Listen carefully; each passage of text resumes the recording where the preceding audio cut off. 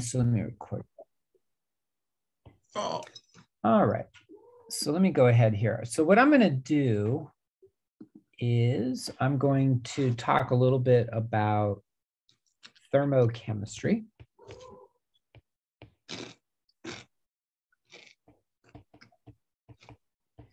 Which is chapter 5. Okay. Now, thermochemistry is a pretty broad subject, and it is also talked about in the next course, Chemistry 1200, where we talk about topics such as entropy and free energy. For this course in chapter 5, we're just going to talk about energy and enthalpy, really, and internal energy and enthalpy, and then we'll leave entropy and free energy for the next course, okay? So let's talk about thermochemistry.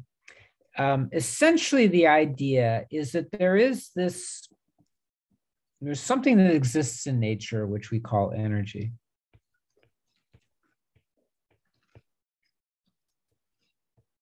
Okay. And energy is kind of difficult to define from a principle perspective. So what we do is we use a practical definition, which is energy is the capacity to do what we call work.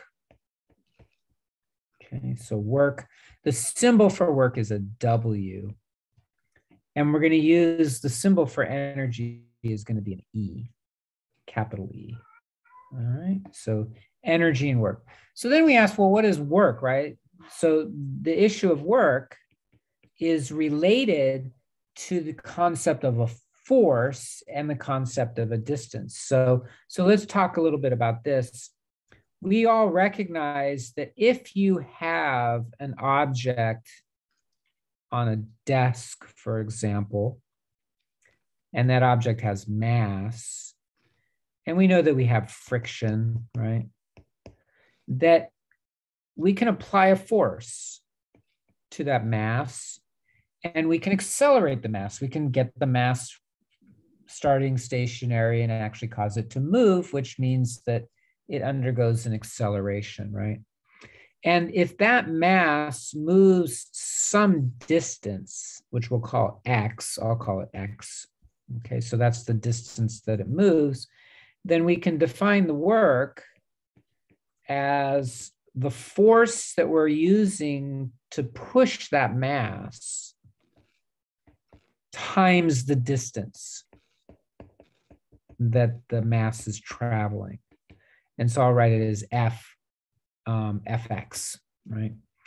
And so work we'll define as the force applied to move it through some distance, okay? And so anything that has the capacity to do that, to move a mass against a force or to apply a force and cause the mass to move, then we would call that energy.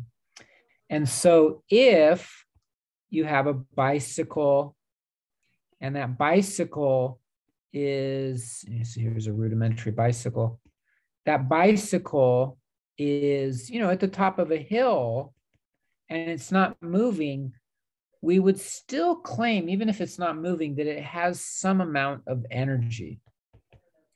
And the reason for that is that it does have the capacity to move you, right? So if you're sitting on that bicycle and you roll down the hill, there's a potential, at least, for you to start accelerating. And so, we call that potential energy, right? So that leads us into the idea of potential energy.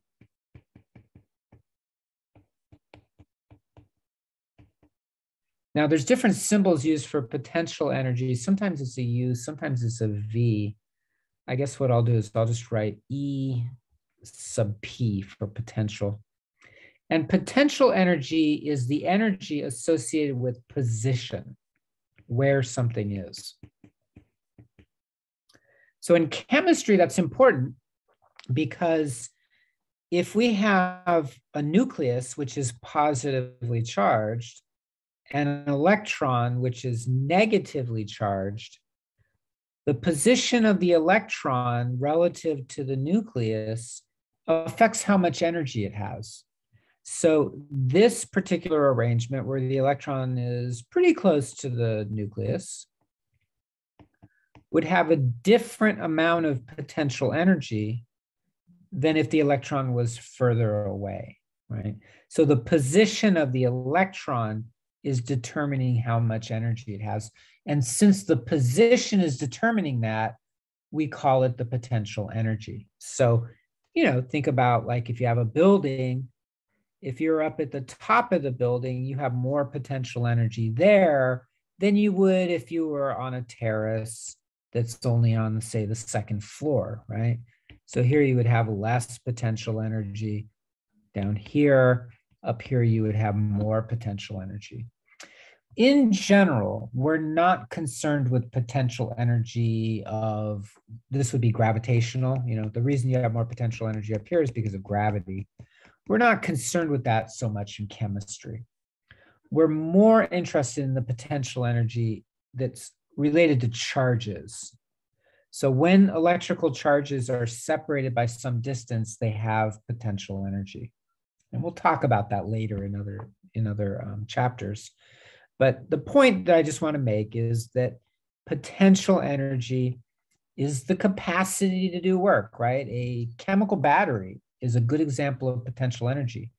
You have positive charges in one part of the battery, negative charges in another part of the battery. They're separated by some distance. There's potential energy in there. There's the potential to be able to do electrical work, to run a circuit and to produce light, or to run a cell phone or a laptop or what have you. That's potential energy, okay?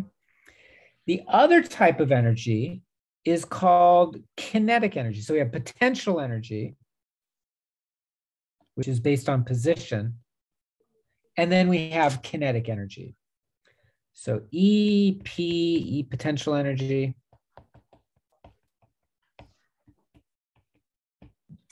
is position. It depends on the position. The second one is kinetic. So I'll write it as E sub K. This is kinetic energy. Again, different symbols are used. Sometimes people will just put KE for kinetic energy and PE for potential energy. Sometimes they'll just put a K for potential energy and a V for potential energy. This is based on motion.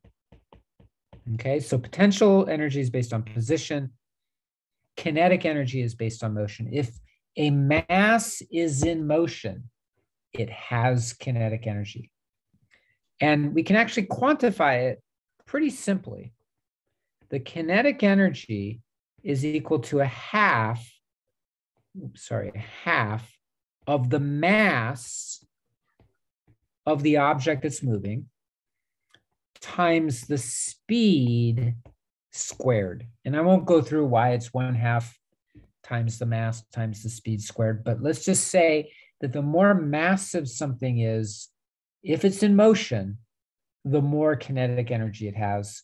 And if it's moving faster, the more kinetic energy it has. Okay, so let's write this as 1/2 m, and I'm going to use a v. The reason I'm using a v is because I'm going to use the term velocity instead of speed. Okay, so I'm not going to go into the details of speed and velocity. You learn that in physics, but essentially it's a measure of how fast something is moving. And what we find is that the kinetic energy depends more strongly on the speed, the velocity. It's velocity squared, whereas it's just mass to the first power. So doubling the mass will double the kinetic energy, but doubling the velocity will quadruple the amount of kinetic energy. So speed is very, very important. A bullet, for example, generally has very little mass. Like when you look at a bullet in a gun, in a rifle, for example, it might look like it's this big, but the actual projectile that comes out is very tiny. It's like that. But it moves very fast. So it doesn't have very much mass, but it has enormous speed, greater than the speed of sound. So if that's the case, it's going to have a lot of kinetic energy. So this little particle can make a big impact. Okay, so that's kinetic energy. What we're going to say is that the total energy is merely the sum of the two. It's the potential energy plus the kinetic energy. If you add those two together, you've got the total energy, at least from a simplistic perspective. It gets more complicated when you look at more complex situations, but essentially, that's the situation we're looking at, the sum of those two energies. Okay. So, Professor, so the potential energy is the potential for the bicycle to move down, and kinetic energy is actually the bicycle moving down. Exactly, exactly. So as it moves faster and faster, what you're seeing is a conversion from one to the other, which is interesting, right? So in nature, energy can be stored, which we call potential, stored energy. But as the position changes, it can be converted into kinetic energy. And so you see, even though the total is the same, one is being converted into another. Exactly. Okay. Let's take a look at that Alex problem where they show you this little bicycle. Be kind of nice if they broadened it a little bit. The bicycle is the example they give. You could do a rocket and stuff like that too, perhaps, but whatever. So anyways, so here you have this bicyclist. The bicycle, I think, is moving in this direction. And then you can see what's going to happen. It's going to go down these hills and then come back up here. And really what they're asking you to do is to kind of just qualitatively figure out what's going to happen with the kinetic and potential energy here. And they have 1, 2, 3, 4, 5, 6, A through F, 6 different kind of positions there. It looks like position A and E are at the same level. It looks like F is higher, so that's the highest position. D is sort of the minimum, we call it. We call this a global minimum. It's the lowest value for the whole thing. B is what's called a local minimum, right? It's a minimum. If you take a look at it, it goes down to a minimum and then comes back up. So that's called a local minimum. But D is called the global minimum because it's the lowest for the entire path. Okay.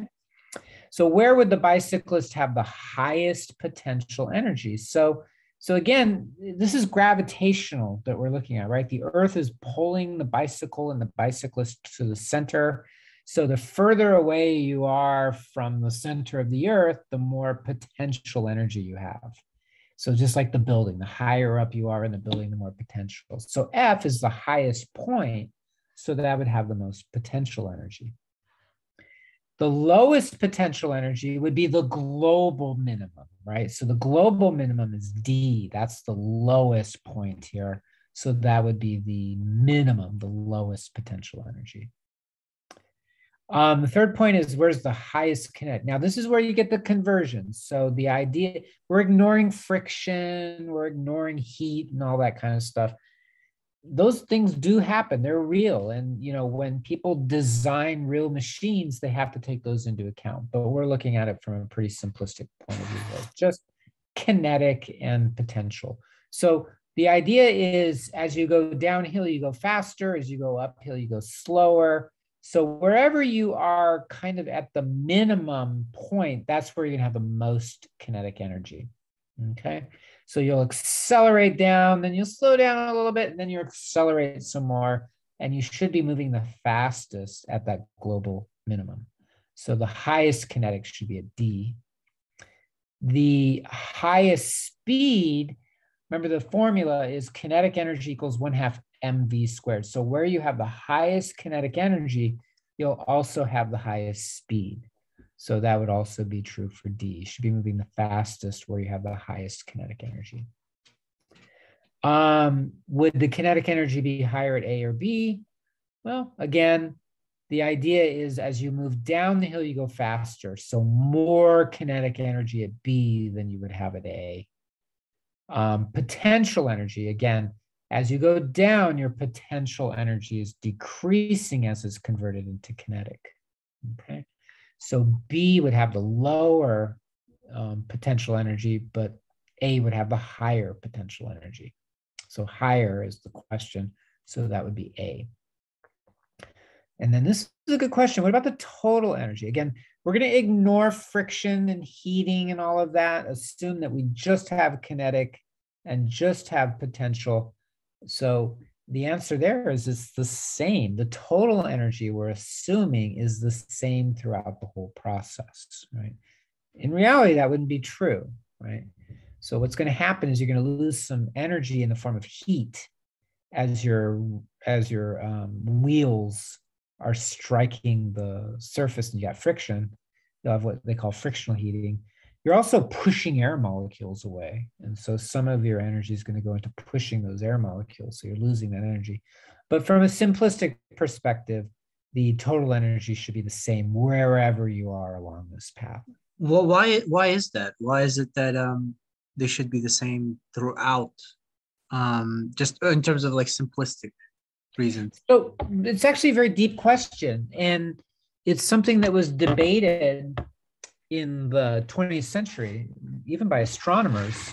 The question is like, what is energy? Well, we have this definition, we have a working definition that it's essentially the capacity to do work, right?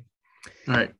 As far as we know, energy is constant in the entire universe.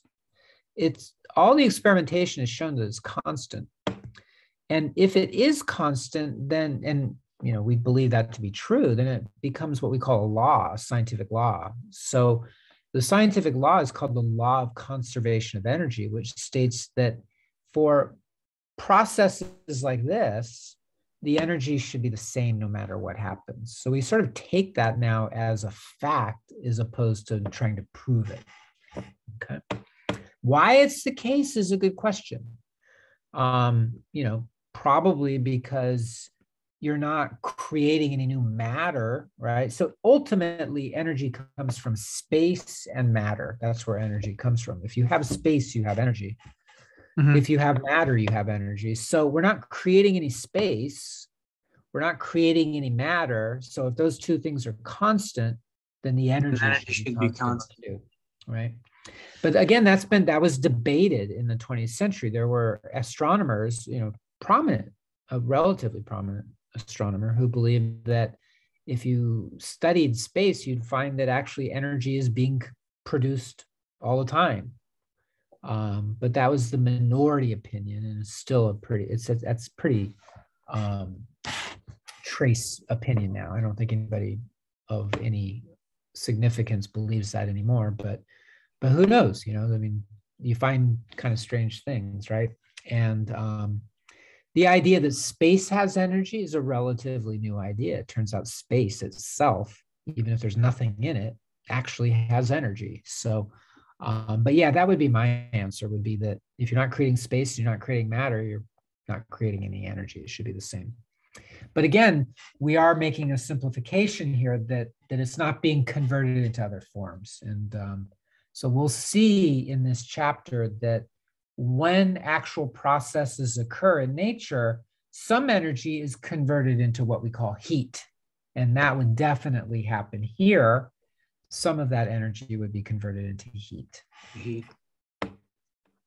Suppose the bicyclist, the thing about Alex is when you get to these questions that are very, very long like that, I get a little bit nervous because then you really have to kind of read it very carefully.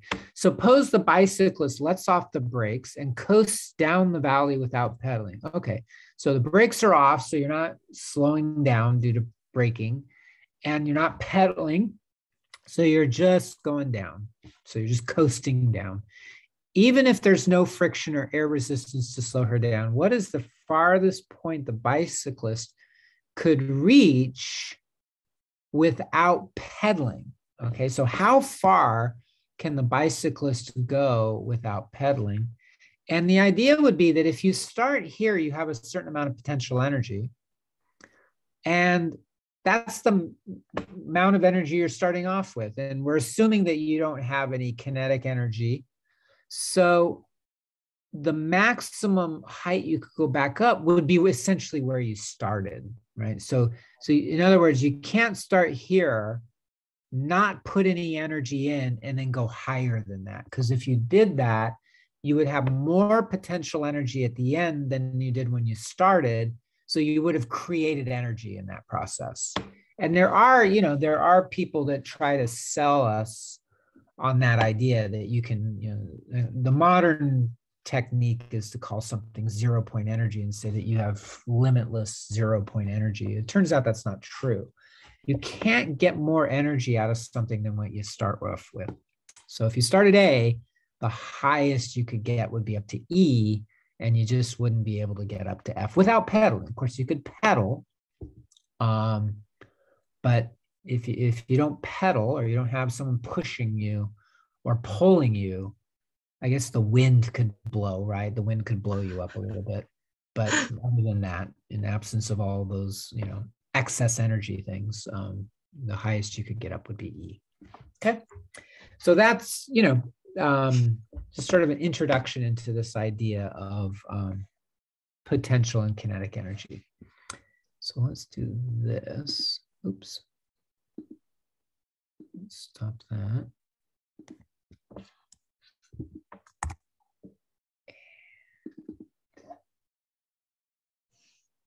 Here we go. Okay, so now we're going to go straight into a pretty deep problem here. And I want to go over this problem. There's actually, what you'll find is that if you look at the videos from last semester that I posted on Blackboard, the links are on Blackboard and then they're all on YouTube, is that I actually did this problem a couple times. I did some additional works on this one because it's a pretty complicated problem. And it really hits at a lot of the issues that we're going to cover in this chapter. So I'm going to take a few minutes here to go over this particular problem.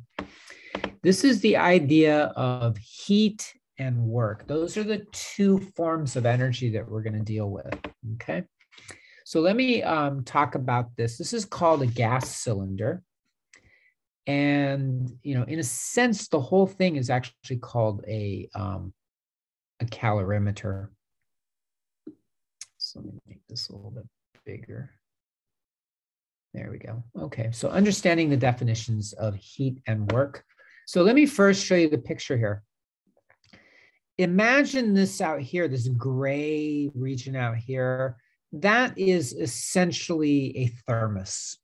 So, they make these amazing thermoses you can buy on Amazon now for 20 bucks or 15 even maybe, that will really keep things warm or keep things cold for a long, long time. They're just impressive. They have reflective material on the insides here so that heat is reflected back in, so it can't get in or out of the thermos. They use like a vacuum so that you don't have air to conduct heat out, and they're just really impressive things. So the idea here is you have a good thermos on the outside. Inside is water.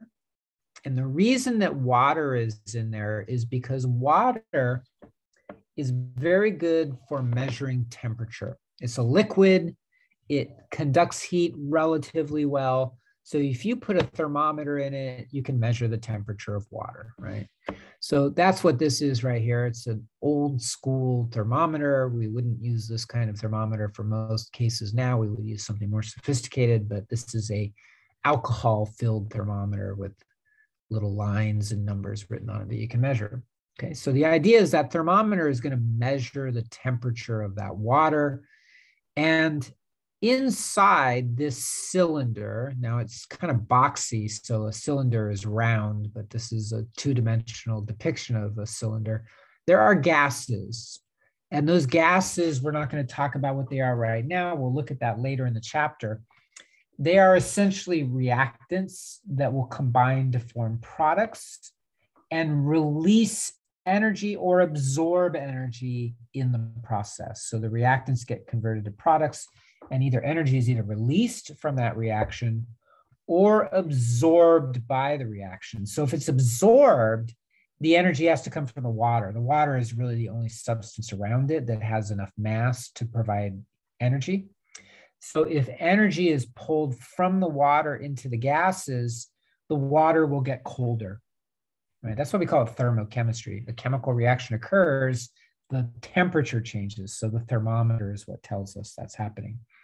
On the other hand, if the gases react and they produce energy, that energy will go out into the water and the water will get hotter. We call that heat. Heat is the transfer of energy from something that is hot to something that is colder. Generally speaking, heat will move from the hotter region to the colder region and not the other way. So for example, if you take a hot cup of coffee and you put an ice cube in it, the coffee will not cool down the ice cube. The ice cube will not heat up the coffee. Now, people debated why that's the case. Like, why couldn't it go both ways? And it turns out it's statistics. And we cover that in the next course, Chemistry 1200, why it is that something that's hot transfers its heat to something that's cold and not the other way around. But that's essentially what happens. So heat is the transfer of energy from the hotter to the colder. And wait, Professor, I'm sorry. Why is that? Why is it that that happens? I understand we do it in the next course, but like, I'm not, I'm just actually interested. Why? It's a very simple answer. It's the same reason that if I take a deck of cards and flip them up in the air, they don't land in a deck. Mm-hmm. Right? Take a deck of cards and you flip them up in the air, they go all over the place, right? Now we don't think about it this way. We're just used to that happening. That's just how nature works, right? But it's a statistical phenomenon, really. The reason that cards do that is because the probability statistically of them landing on top of each other in order is 0, essentially. It's 1 times 10 to the minus 23rd. So if you did it once every second for 13 billion years, it still wouldn't happen. Now, if you did it for, 10 to the 20 years, which is, much longer than the life of the universe, then you might eventually get it to happen once, but it just doesn't happen, right? So the same is true. If heat were to flow from colder to hotter, statistically, that's only going to happen once out of 10 to the 23rd times, so that you'll have to wait, longer than the age of the universe will be gone. Actually, according to the physicists, the universe will be long gone before that would actually happen. So that's and that's the reason why. It's just statistics. All right. Yeah. And so, my next question was going to be, is there, because you said generally speaking, right? So I was wondering, have we ever recorded? So there's a trick. There's a trick we can do, and it's called an air conditioner. So an air conditioner does the opposite. A refrigerator does the opposite. They actually take hot air and move it away from the cold, right? So how does that work? The answer is, if you provide energy, you can do it. You can make things that will not occur statistically happen if you use energy to do it. So you can use energy to move energy, essentially. Got it. And so, unplug the refrigerator, it won't happen anymore. Unplug the air conditioner, it won't happen anymore. Or if Con Ed decides to turn down the voltage, it won't happen as much, right? So that's the way. Okay. Well, what about in terms of like without human intervention? Does it happen like in space or anything? Like, is there an instance of something like that happening? Well, all kinds of weird things can happen in nature, right? So like I was just reading that these SETI scientists that are trying to find signs that there's intelligent life in the universe, one of the things that's limited them is that they've been looking for radio waves. And so they're only able to use these telescopes that can look at a very small, like a millionth of all the angles that are possible, right? Mm-hmm. So what they decided to do very cheaply, actually, this year is use lasers. So look for laser beams. So they have these detectors that can be built pretty cheaply for $1,000 and look for laser light. Why? Because lasers are not something that occur in nature very often, right? Lasers essentially have to be produced by intelligence. However, it turns out there are these weird phenomena that occur on occasion in nature where, like, for a few seconds, something will act like a laser. It will actually produce a beam, a narrow beam at the same wavelength, like the atmosphere of Mars does it once a year or something. So it's like, it does happen, right? So like, you have to be careful. Like if you're looking at a small region, something's unusual might happen there. But the question is it common or is it typical? Mhm. The answer Is it just Mars reflecting off again? yeah, just if the light is right and it's hitting the molecules just right, it might do something, right? So like there's all kinds of things, interesting things that happen, right? So the search for extraterrestrial intelligence, is an interesting project because people are doing it in different ways. Like, so one way would be that if you have a star and you find that some of its light is getting dimmed, that means something's going in front of it. And so you sort of look at the pattern, and that's actually one of the ways that you can tell whether there's a planet, is the planet will kind of deflect some of the light, block it. So if you had a really intelligent species, they might build a lot of satellites to gather up energy from the sun and use it. And so what would happen is, from us looking at it from a distance, it would look like the star is like dimming in light a little bit. So, recently people saw that and they proposed that maybe it was due to some intelligence that was producing these huge satellites, swarms of them. But then you find out later on that it turns out it's just a natural phenomenon of that star. It dims in some weird way that they've never seen before, right? So yeah, so all kinds of things are possible. It's exciting times for stuff like that. So you got the water, you got the reactions occurring here. So, when you think of a chemical reaction, think of like burning a match, right? So imagine I was burning a match in here.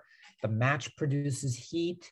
The heat would go into the water and the water would get hotter. So what we do is we essentially say the following: if the water gets hotter, that means heat went into it, which means that the reaction released heat.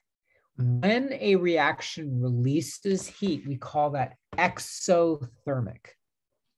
All right. Exo meaning outside. So the heat is going outside, right? That's called exothermic.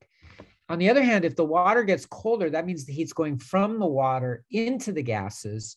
That means that the reaction is absorbing heat. So that's called endothermic, into, E-N-D-O. And you can think of it in terms of biology. There are animals that what we have called endoskeletons. Like we have endoskeletons. We have our bones in the middle, inside the flesh. But then there are things like insects or lobsters that have exoskeletons. They're skeletons on the outside, right? So the idea is if heat goes in, that's endothermic. If heat goes out, that's exothermic. Okay, so that's one way that energy can go in or out of this reaction, is through endo-exo. Another way, the second way, is what we call work. We talked a little bit about work before, but this is a specific type of work that we use in chemistry. It's called expansion work, expansion. So the idea here, this is called a piston, and this whole thing here in the middle is called a cylinder. This piston is essentially like a plug that fits over the cylinder, but it can move up or down. So it's like, imagine you have like a little rubber O-ring on the outside here that allows it to slide up and down. This is essentially how an internal combustion automobile works. You have what they call a gas cylinder with a piston, and the piston can go up or down. The terminology we usually use is in or out, not up or down. So if the cylinder goes down, if the piston goes down, that's in. And if the piston goes up, we're going to call that out. So the terminology here is going to be in or out, so down or up, right? So essentially the convention is if the piston goes down or in, it's doing work on the gases. The terminology is does work on, meaning gives energy to.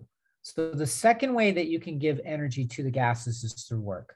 So imagine you pushed it down, that energy you're putting in to push it is going to go into the gases.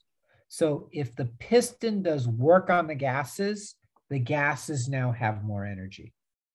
On the other hand, if the gases push the piston out, then the gases lose that energy, and we say that they do work on the piston. So it's usually piston does work on gases or reaction.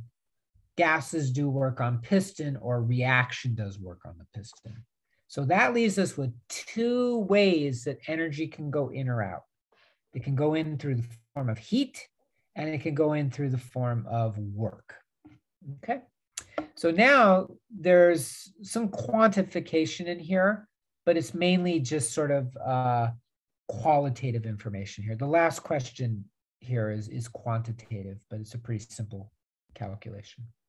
So a mixture of gaseous reactants is put into a cylinder where a chemical reaction turns them into gaseous products. The cylinder has a piston that moves in or out as necessary to keep constant pressure of the mixture of 1 atm. The cylinder is also submerged in a large insulated water bath. See the sketch at right. Okay, so that's just sort of the description of what's happening.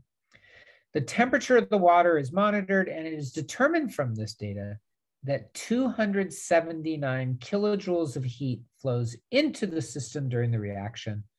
The position of the piston is also monitored, and it is determined from this data that the system does 250 kilojoules of work on the piston during this reaction. And then they ask you these questions, okay? So let me go through them one by one. Is the reaction exothermic or endothermic? So it's one or the other. So for that question, look at the question, the issue of heat. Okay, so it says here 279 kilojoules of heat. The heat is what will tell you endo or exo.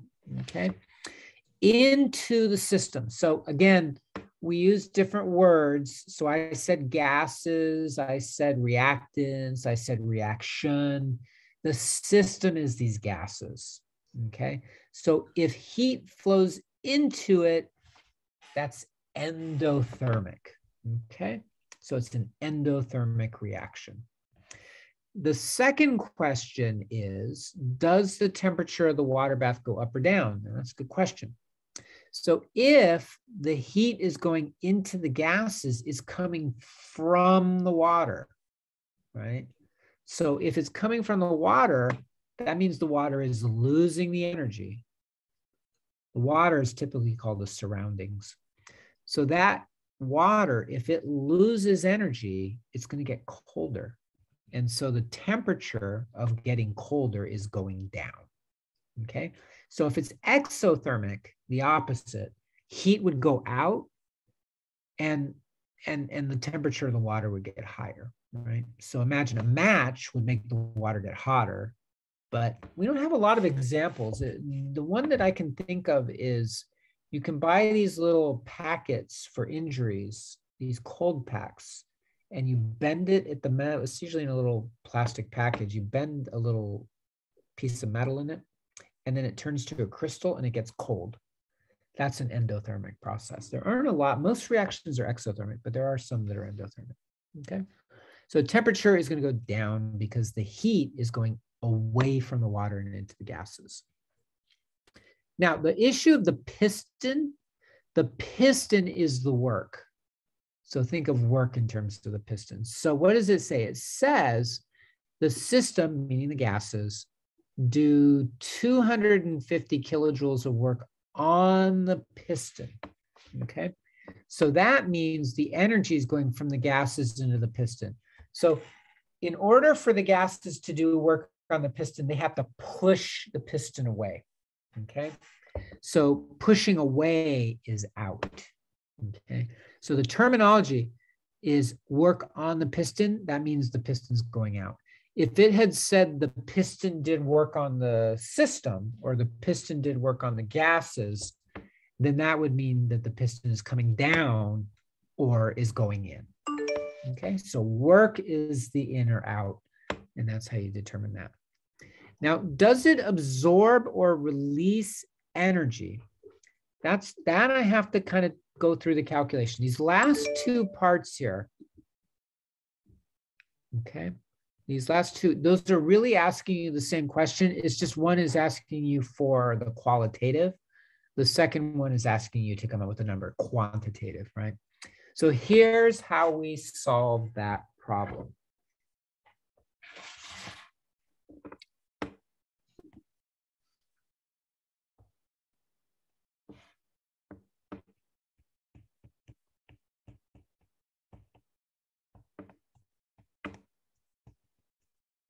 up or down, or actually I think they use increase or decrease. And then they want you to quantify it, how much. Turns out it's actually mathematically very simple. When they say it's increasing or decreasing, what they're talking about is change.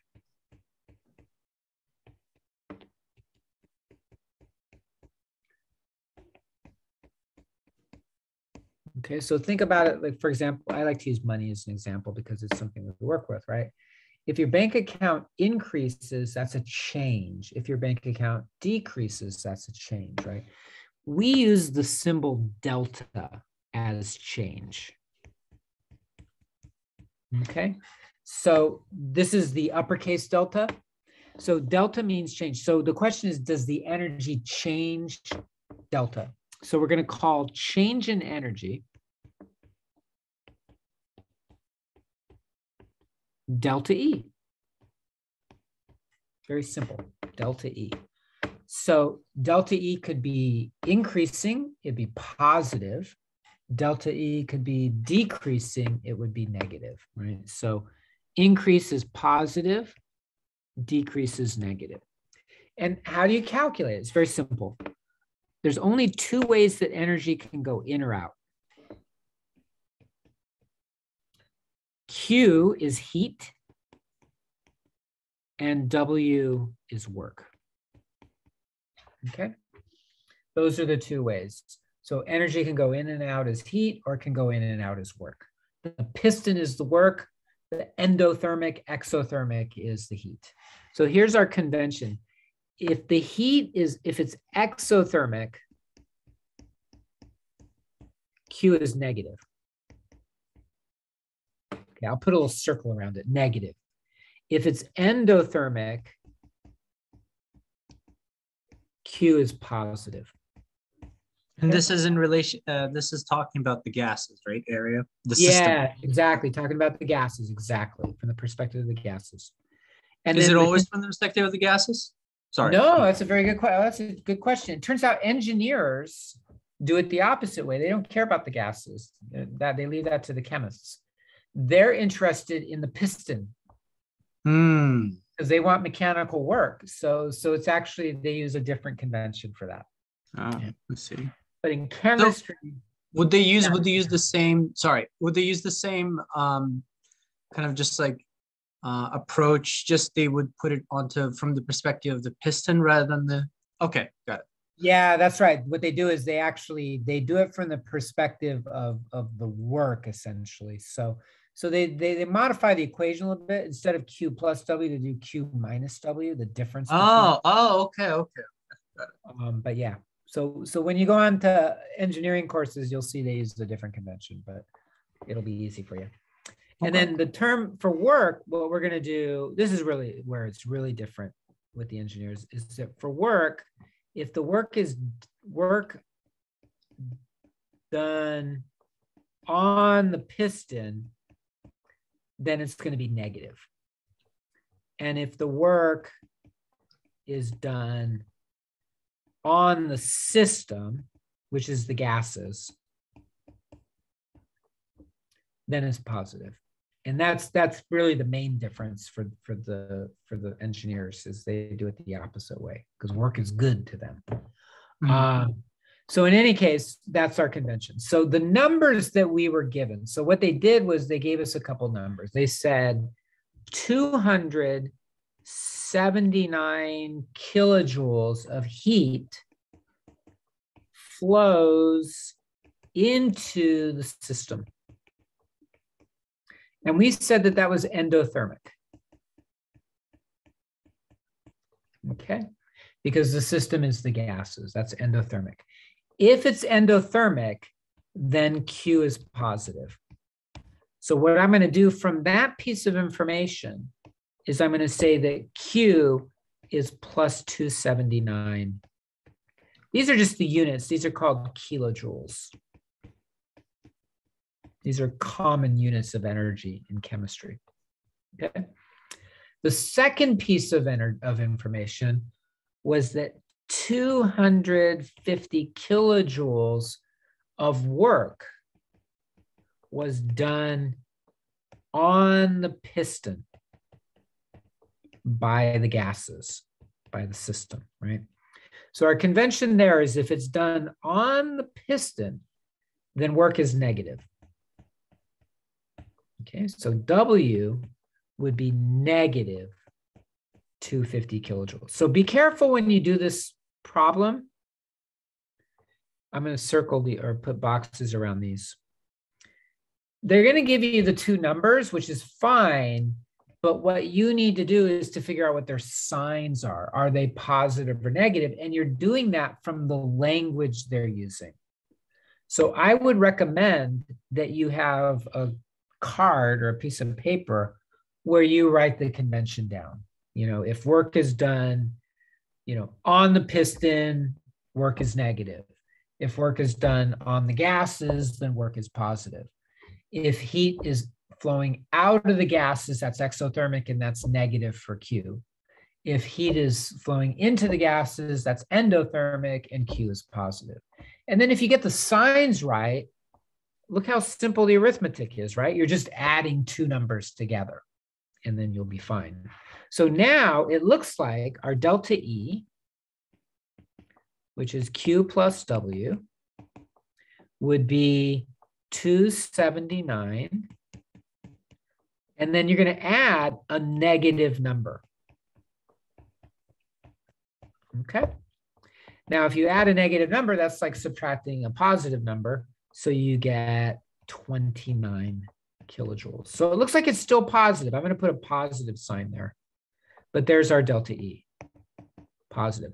So the answer is, does it absorb or release energy? If it's positive, it's going to absorb energy.